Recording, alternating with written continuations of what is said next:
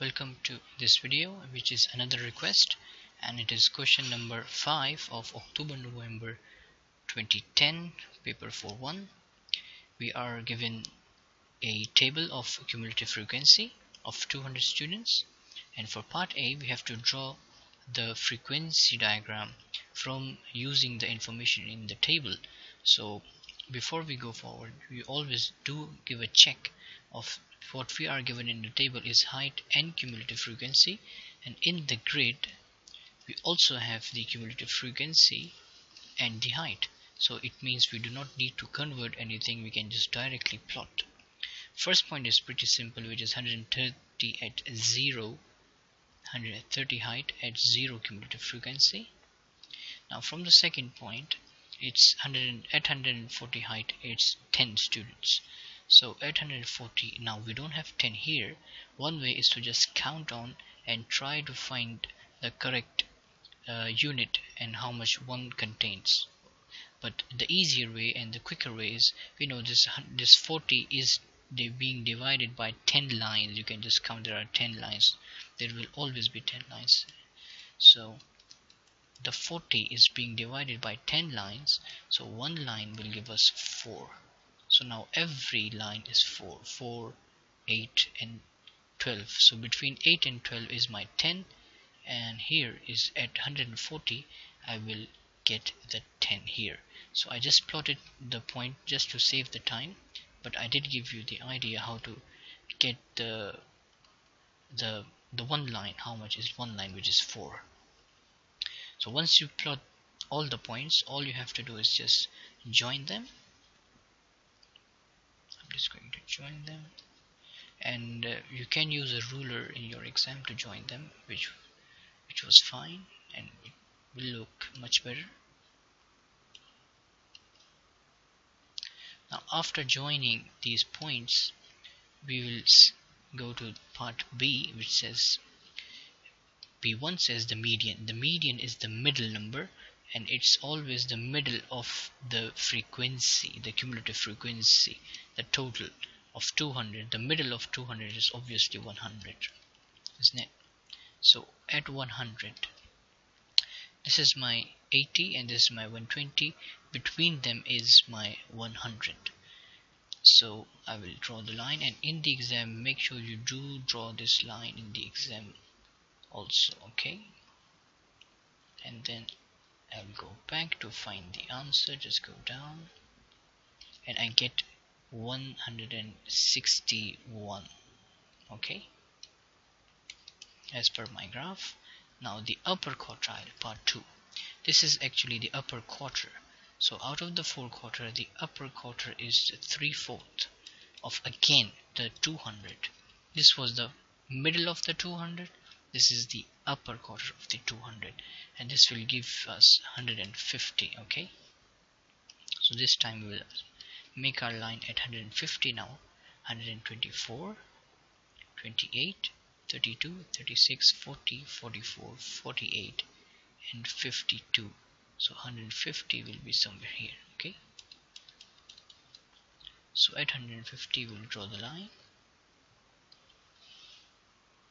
In the exam you should use a ruler to draw the line, okay? And I'm getting 171 something, so I'll just say 171 centimeter. And another hint is that we have to find the values in centimeter here. So obviously it cannot be a direct value, so we have to find from here. We go to the line and then we go down to find the centimeter, okay? Part 3 is the interquartile range, which is the upper quartile minus the lower quartile. Do we know the upper quartile? Yes, 171. Minus the lower quartile. We haven't found the lower quartile, so let's first find the lower quartile. The lower quartile, however, is equals to the lower, which is 1/4 this time of the 200, which should give us 50. Now at 50 you might notice that we have already found the point it will be the height of cumulative frequency 50. It should be 150. So but even though if you can't, we can just still do the same. We can just find line and it will give us 150. Okay, so minus 150, and this will give us 21. And even if you got this one wrong in the exam, you can still use whatever you had here, subtract by 150, and you will get the mark. Now part C1, out of it's now a probability question. It's one of the 200 students is chosen at random. Use the table to find the probability that the height of this student is greater than 170 centimeter. Give your answer as a fraction. Okay, so first we'll go to the table, and then we have to find height for the ones which are more than 170. Okay, so we will take the difference of these two, because out of the 200 we don't want 145 students because they were 170 or less, but we want 170 more. So we will just remove out of the 200 the 145 students which were not more than 170. So it will be 200, the total. Okay, let me write it here directly. The total is 200. Okay, and the difference from 200 to 145 is 55. 200 minus 145 is 55. So there are 55 students who had the height greater than 170 out of the total 200, and we have left the answer as a fraction. For part 2, now this time they have chosen a student at random and then a second student at random, so it's 2. And from the remaining students, so once they take one student, they will not replace it.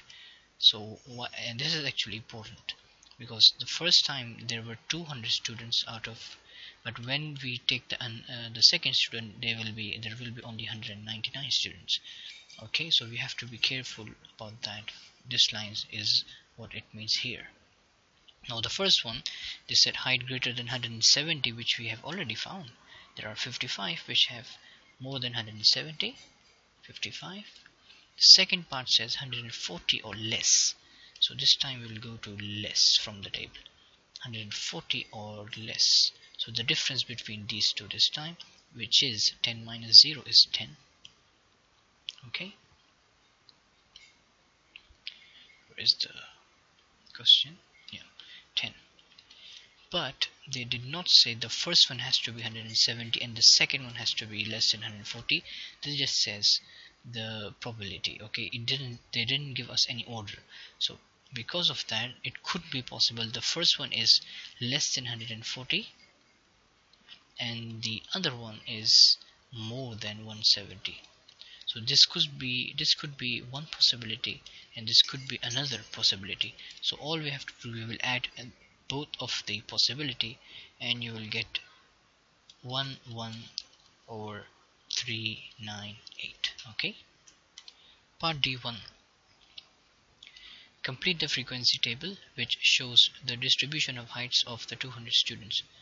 Now this time we have to just complete the table using the cumulative frequency. Cumulative frequency is the added on frequency, so we just have to find the difference, how much we have added on. This is the frequency. Okay, so for the first one which we have to find is from 165 to 170. 165 to 170, how much have we added on? And it's 30. The first one is 30.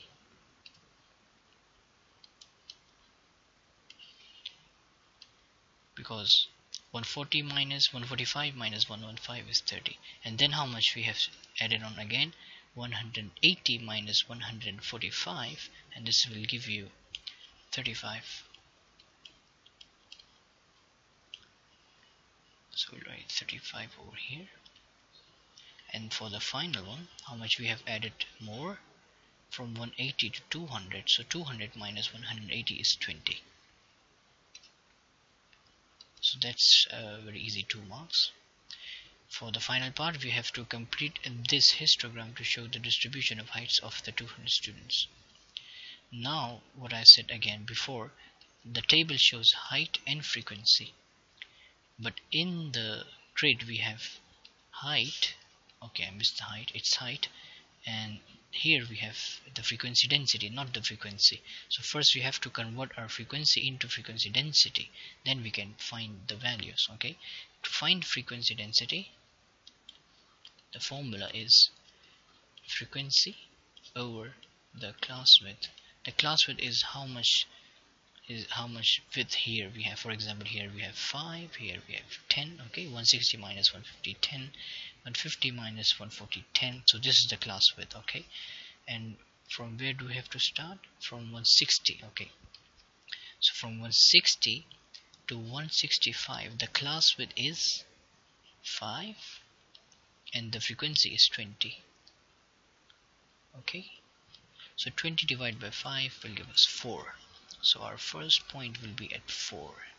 Here is my point 4, and it will go up to 165. So I cannot go more than 165. So 61, 62, 3, 4, 5, 65, 165. Okay, so this will be my first line. Sorry about the line.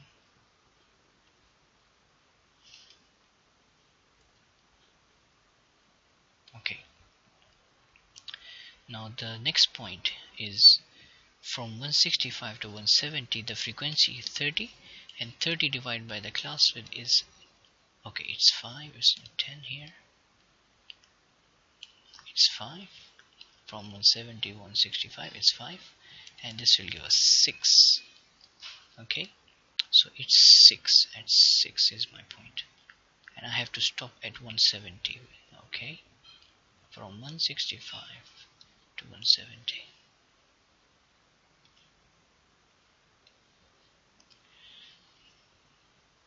Like that. But in the exam, make sure you use the ruler scale.